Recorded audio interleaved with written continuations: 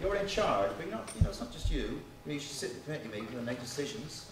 So you're in charge of dating it and keeping an eye on it. And coming to board meetings and telling telling that lovely creative promoter that he can't go and spend 500 quid on an ad in the local newspaper, right? That someone has to do that, or else that incredibly creative promoter will go off and do all kinds of things that you don't quite know he's done. So nothing is valid without a purchase order. And so therefore, if I'm working for Oxjam Birmingham, I can't just ring somebody up and say, oh yeah, I want 3 amps delivered tomorrow morning, and then the invoice arrives in after the event. None of you knew about it, I just did it. You know.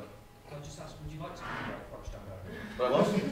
Would you come on board with the Oxjam? No, don't ask Helen that either, right? I'm warning you, he'll throw you out, okay? No, I really wouldn't. I have quite enough of Michael Rose at the moment.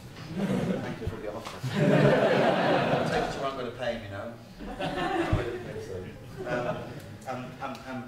So purchase orders. Purchase orders are great, really, because they are a legal way of batting off that man who comes afterwards and goes, oh, you know, I said it'd be a tenner and now it's 15 quid. Because you've given a purchase order that says, we agree to spend £10 with you, and it'll say in it and nothing else, unless authorised by this person or that person via email or something like that, okay? Because watch out for that. The poor production sod might need to get something extra on the day, and it's an hour to go, and you've written on the purchase order, absolutely no extra money. And he's on the phone going, no, I need this stuff now, and the purchase order says, well, you just can't. So say something like, unless authorised by email, yes? But they're really good. Sorry, you're going to say something? Yeah, oh, good. So even if you're going to get something for free, would you suggest getting a purchase order just to say, this is free? No,